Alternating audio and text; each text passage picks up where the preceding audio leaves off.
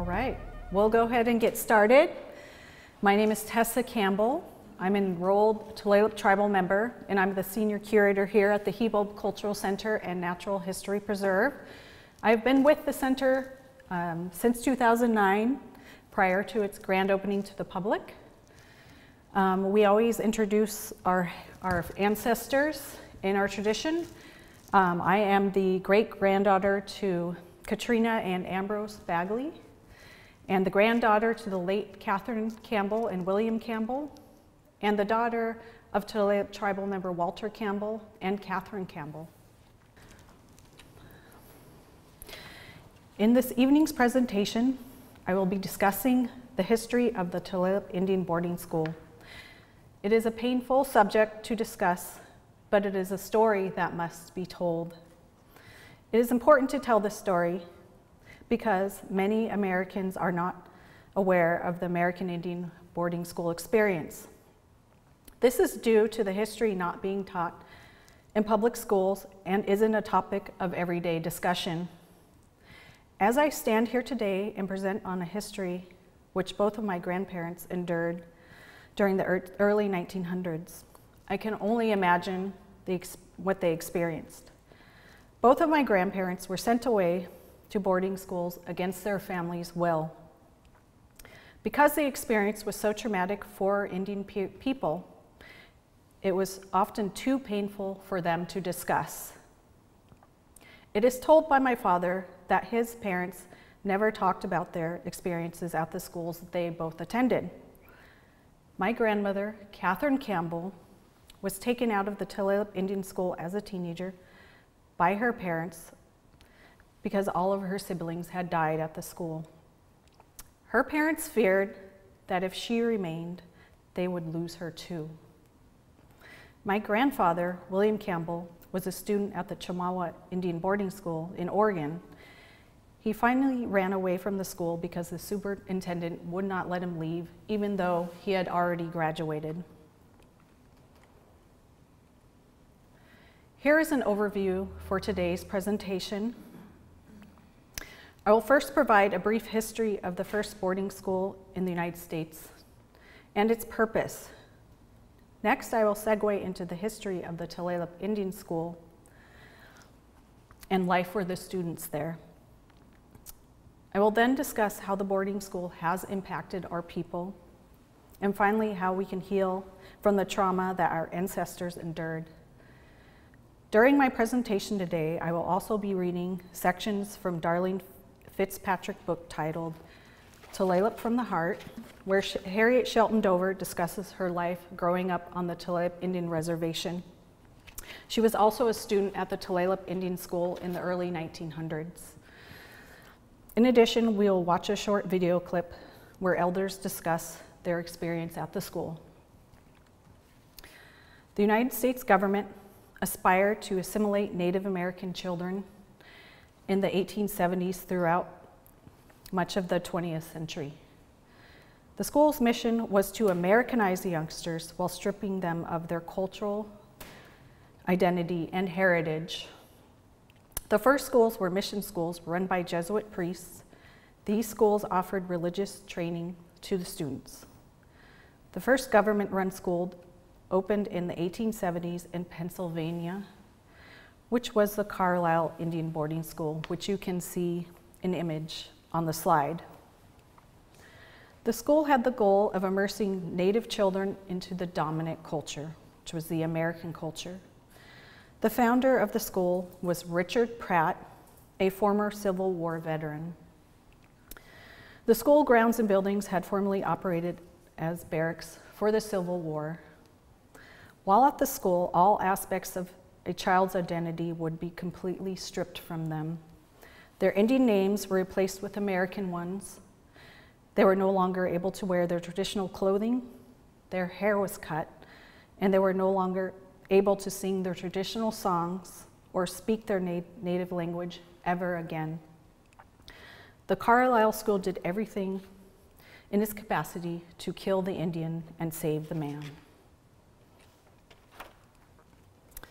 The building of a school was part of the agreement of the United States government and our ancestors during the signing of the Point Elliott Treaty in 1855. The Indians ceded all of their lands in exchange for the inherent right to continue to fish and hunt. In return, the government would supply a hospital and a school to our people. The first government-run school would not open until almost 50 years later at Tulalip. The Tulalip Indian School opened in 1901, and the location for the building and grounds was at Tulalip Bay. The school's superintendent was Dr. Charles Buchanan. The first school building burned down a year later after opening in 1902, and a new one was built and began operation again in 1905.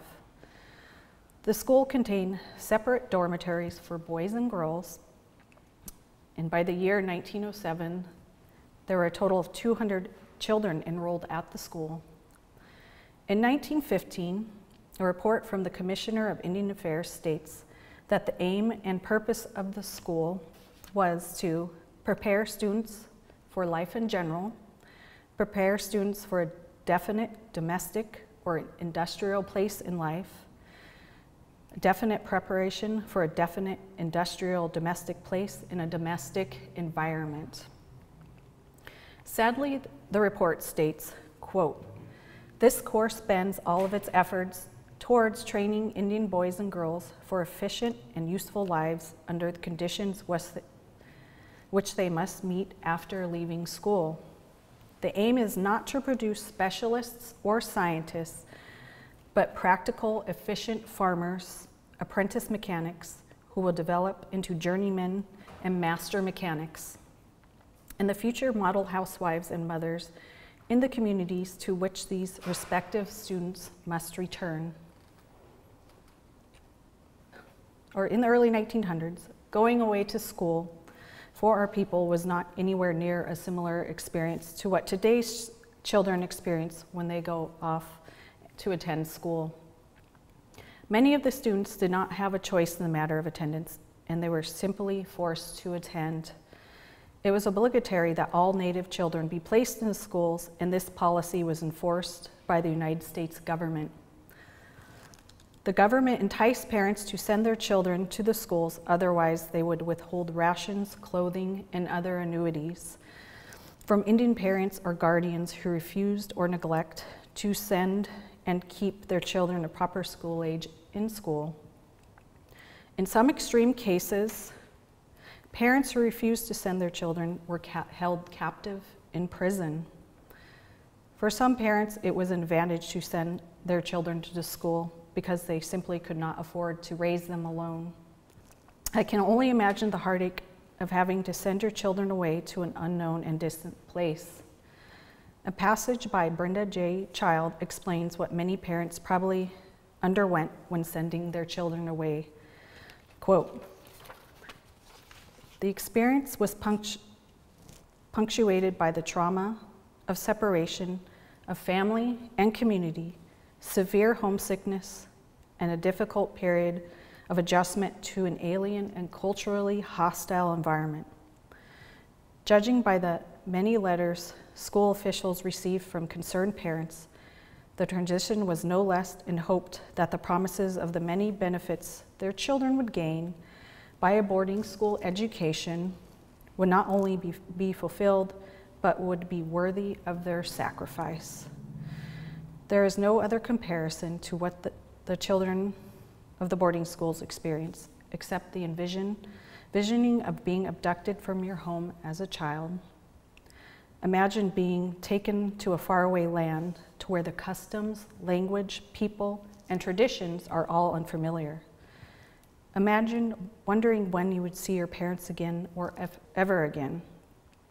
Last, imagine not being able to speak your own language, something that is natural and something that you do every day. Imagine being punished just for being you and carrying on all the teachings that you have been taught. Imagine receiving a hostile response to all of the behaviors you have become accustomed to. It is understandable how confusing the experience was for our young people. Harriet Shelton Dover states in the book Tulalip from My Heart, Every time I think about it, it makes me mad. Being severely punished for something that you were taught to do at home. In order to fully assimilate the children, the school administration often eradicated any contact with relatives or friends back home. This means that the children stayed at the school all 7 days of the week throughout the school year and were never allowed to go home on the weekends. According to our archival records here at Hibulb, students were allowed to return home during the summer break, which began around August 1st and ended on October 1st. Students were only allowed to spend a total of 2 months every year with their parents. Often children were also not permitted to write or receive any letters from family members. It was standard practice that the students be kept in the schools year-round and for as long as a decade, with neither visits to their homes nor visits from their families where possible. Even letters were sometimes withheld because of the deleterious influences such interactions might exert. Life at the school was very structured and extremely militant. The students marched to and from every location, and every student wore a military-style uniform, performed daily salutes and bugle calls, and performed daily military drills, which you can see an example of them doing a salute in the picture. So in this slide, it is an example of the students' daily schedule. So prior to the arrival of the school, the students were accustomed to a very cyclical and seasonal schedule. This new schedule would have been a shock to many of the students because it was linear, monotonous, and rigid. I'm going to read a passage from Harriet's book now. In school, we tried to follow what our grandparents said. When I arrived at the Indian boarding school in 1912, I was 7 years old. It seemed so cold, and we were always running, hurry, hurry, hurry. Compared to my home, it was a traumatic shock. I don't think anyone stopped to think how hard it was for us Indian children to be taken to an Indian school and suddenly have to get up at 5:30 in the morning. At home, I woke up around 7 or 9 o'clock in the morning, and I could always eat. My mother would fix something. The boarding school was a dreadful monotony. Getting up early, and our shoes and stockings were left downstairs in the basement playrooms. We took off our shoes and stockings in the basement playrooms at night, and we marched up 2 stairways to go to bed. In case we tried to run away, we were separated from our shoes. I consider that like a life in penitentiary. If a bell rang, I ran. The discipline was to civilize us. So on this slide, you can, it's kind of hard to see, so we'll go over the schedule. So the students rose every morning at 5:30, and they had a half hour to prepare themselves, get themselves ready, and they had to have their beds made meticulously. A lot of our elders talk about how one of the matrons would go around and bounce a quarter off of the sheets, and if it didn't bounce, they were punished. And so by 6 o'clock on the dot, they had to be ready to do their morning exercises and the morning drill. And at 6:30, they had breakfast. And you can see all the bugle calls, there's different whistles, warning whistles, just all throughout the day. And on this slide is their weekend schedule, and there was no time for leisure time. Saturdays was dedicated to more work, and then Sundays was dedicated to more work, and 3 Sundays of the month they had Mass. And at the very bottom, you can see all the different bells that rang at different times of the day. Many Native American students were exposed to a completely different learning experience and style at the boarding school. than what they were accustomed to. Prior to the arrival of the boarding schools, the teachings took place with elders of the community. The teachings were legends that were passed down from generation to generation. Our people's cultural learning styles involved observing, listening, watching demonstrations, or supervised practicing and participating. This new learning environment would have been a tremendous and traumatic shock to the new incoming children. Only half of the daily schedule was dedicated to curriculum, while the other half was dedicated to work or a learning trade. Another challenge faced by the students was that they had never been exposed to a written language. Historically, our people never had a written language. Therefore, they did not know how to read or write. It was completely foreign to them. All information was passed down orally and memorized.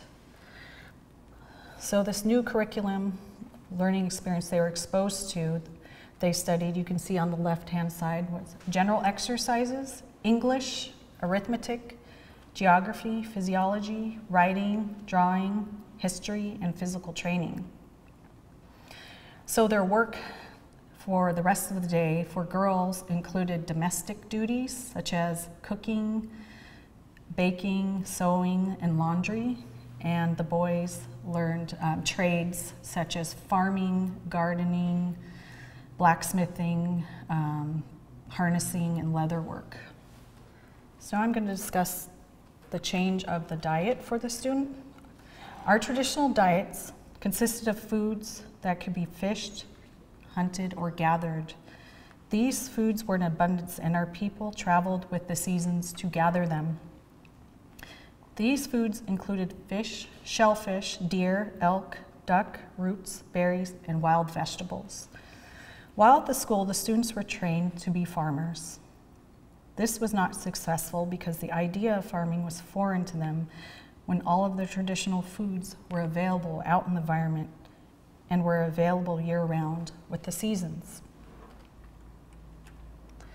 The boarding school introduced a new diet to the students. These are foods that our people's digestive systems were not used to. These foods include dairy, wheat, caffeine, and refined sugars. These new food types were consumed daily. Sugary items such as syrup, ginger snaps, pie, pudding, donuts, or cocoa can be seen on this menu on the slide. Many of our people on our reservation day are lactose intolerant. You can see on the menu sample that the students ate mush and milk every day for breakfast. I'm going to read another short passage by Harriet Shelton Dover where she discusses the mush, the morning mush. When I first got to Tulalip Indian School, breakfast was often oatmeal mush. I ate it because I was hungry. It was 6 o'clock in the morning. We were having breakfast. All of the smaller children ate it, but it wasn't much. It was in a bowl, and it was probably about 4 tablespoons with about 2 tablespoons of milk on it, and very little sugar. But there were little white worms in it. I looked at it when I was small, but I was too hungry, so I just ate it up.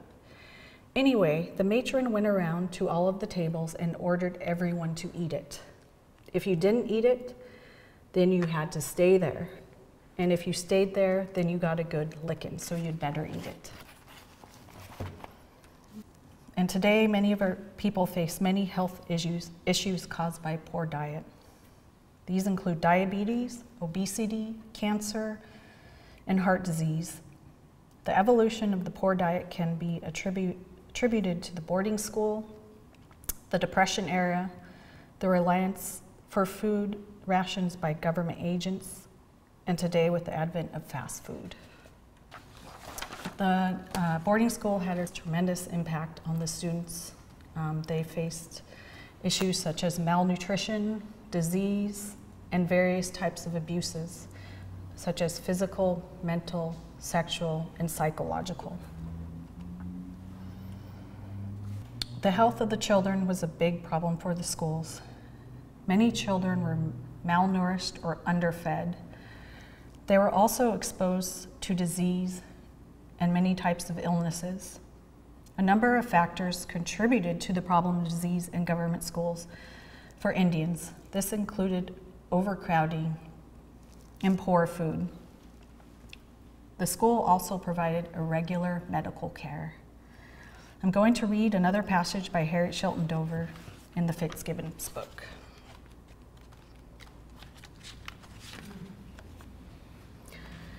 Actually, we were almost starving. I'm quite sure people who hear me say that would say, "Oh, now, you know when you're little, you get hungry and think you are starving." But in that school, the food was never, ever enough.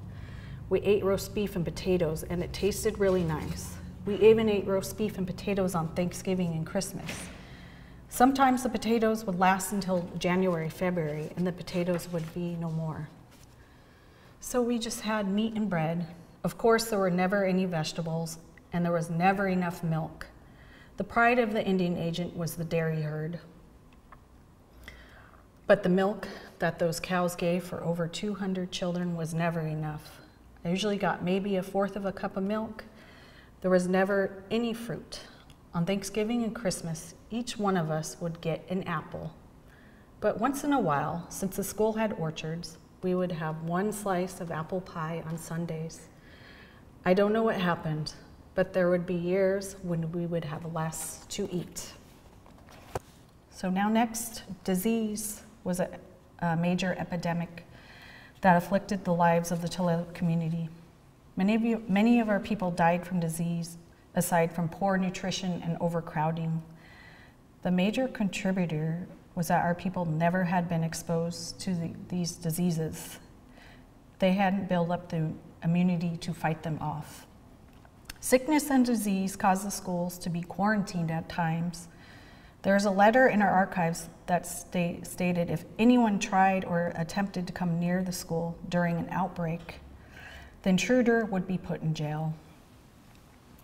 Diseases that ran rampant in the schools were measles, influenza, and tuberculosis. Malnutrition and overcrowding were factors that contributed to the outbreaks of disease. I'm going to read one last passage in Fitzpatrick's book. Before the Roosevelt administration, if anything happened to Indians, you were a student in school, boarding school. They told you to stay home because the doctor at the agency could tell you were going to die. They sent boys and girls home, and the next year you wouldn't see them again. If they came from Lummi at Bellingham, Swinomish at LaConner, we asked about different girls we were friendly with who had gone home. And the girls from there said she died. The boys and girls who went home didn't live more than 2 or 3 months. They were already dying in the school. Indian parents went to the agent to complain and said, "Our children are dying and we want them to have a doctor's care." Usually there was a doctor at any agency, but he refused to look at Indians. He took care of the white employees, the superintendent, an assistant superintendent, chief clerk, and other clerks.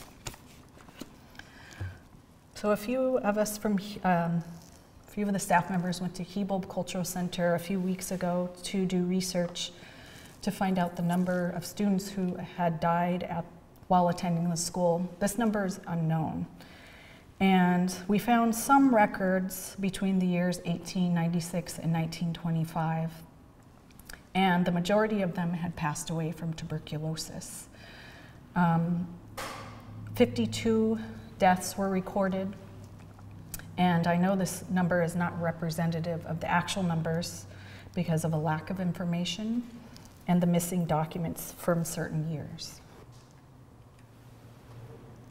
Many children at this school experience different types of abuse, which includes physical, mental, emotional, sexual, and psychological. Aside from the loneliness they felt at the school, they also experienced a lack of love and affection.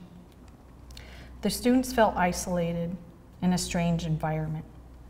The school cut off communication between parent and children throughout the school year. This barrier caused the relationship between families to become dysfunctional and estranged. Some children may have felt that their parents no longer wanted them because they were never contacted. Next, the psychological and physical abuse was high at the schools. The students' identity was beaten out of them, which is what many of our elders depict. The students were punished if they were heard speaking their traditional language. This is the reason why many native languages were on the brink of extinction. Students were no longer able to sing their family songs or practice their traditions. Aside from practicing their traditions or speaking their language, students were strapped or punished for disorderly behavior.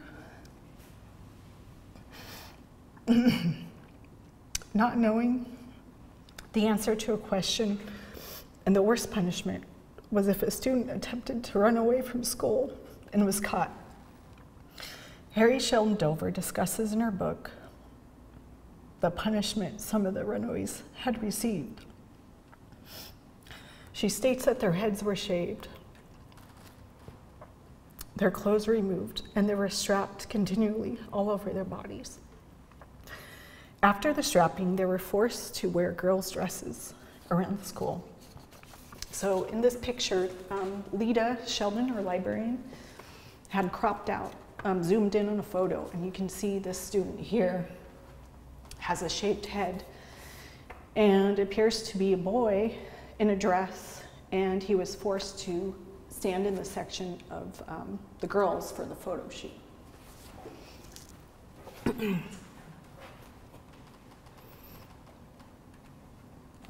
Students also faced a major identity crisis due to trying to navigate two very distinct worlds simultaneously. First, there was the trauma of being separated by family and friends. In addition, the death rate was high on the reservation due to disease and illness. Many children witnessed the death of family and close friends.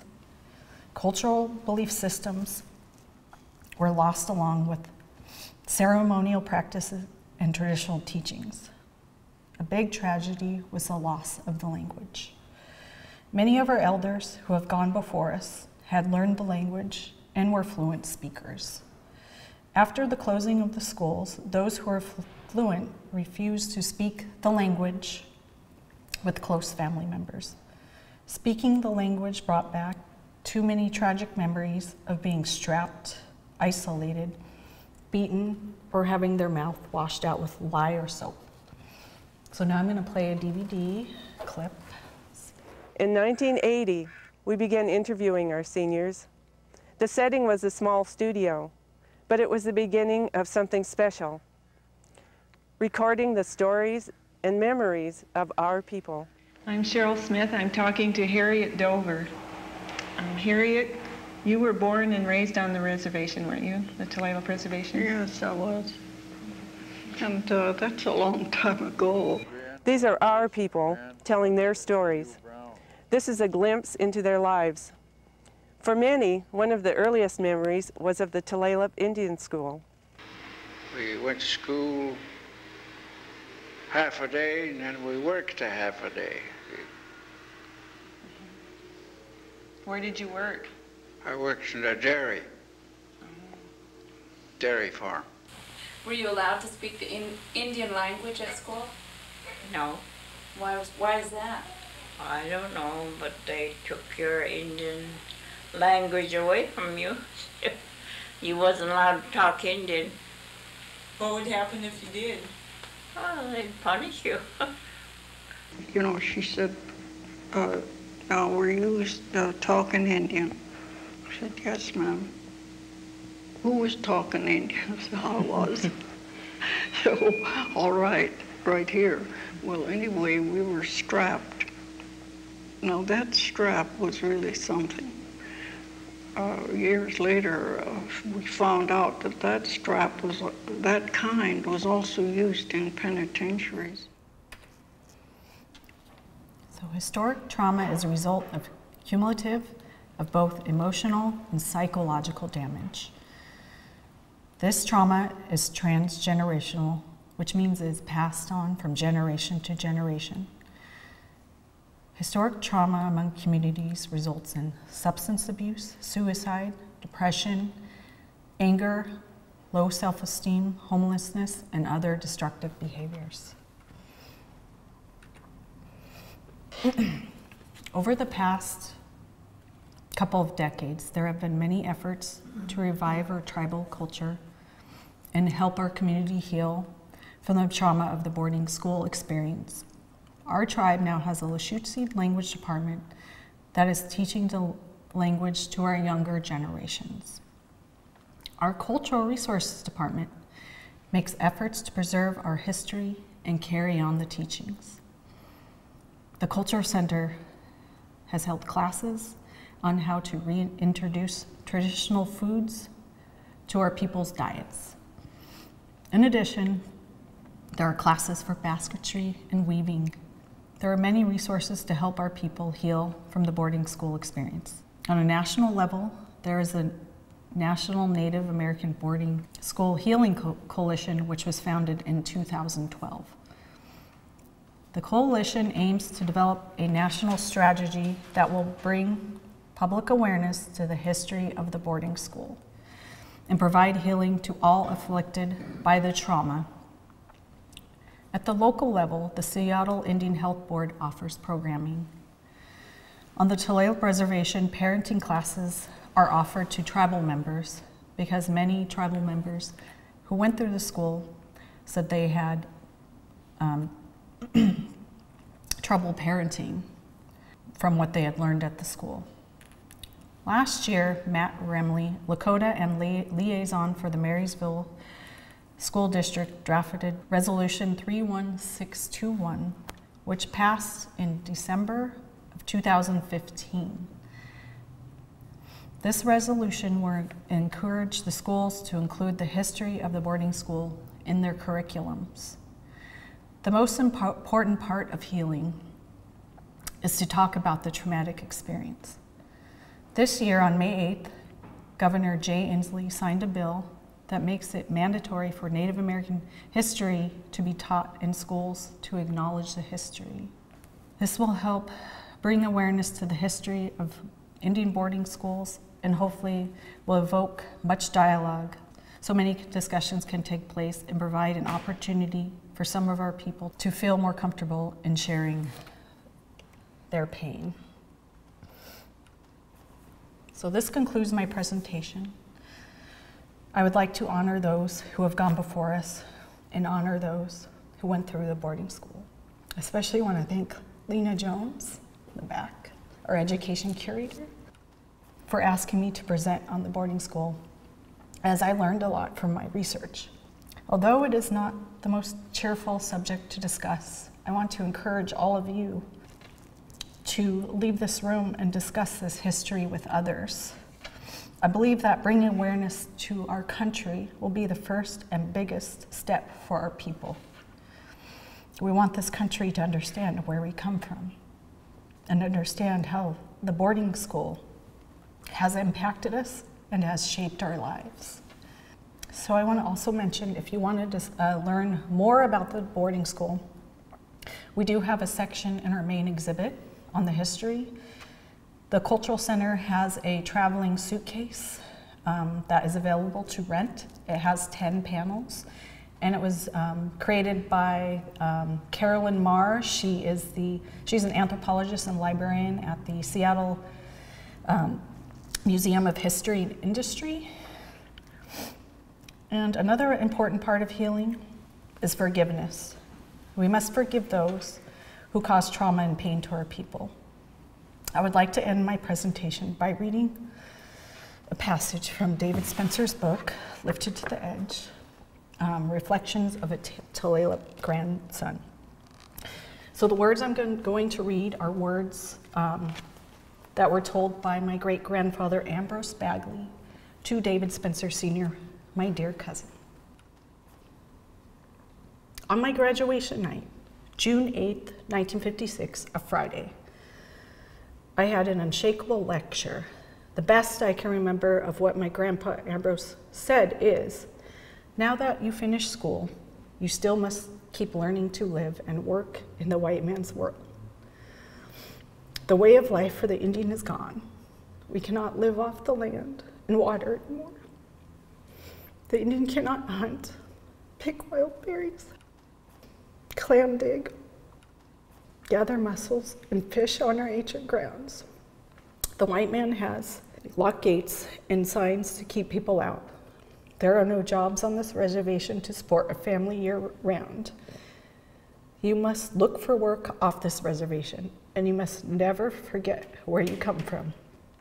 Always walk proud, for as an Indian, you have two different worlds to walk in. You must keep learning and learning. The white man cannot take away what you have learned, and they cannot take away your Indian pride. And always remember that you are Indian. And we Indians are survivors, and carry yourself as a proud Indian. And Dave says, I've always carried these words in my heart and tried to live with Grandpa Ambrose's heedful teachings. Thank you.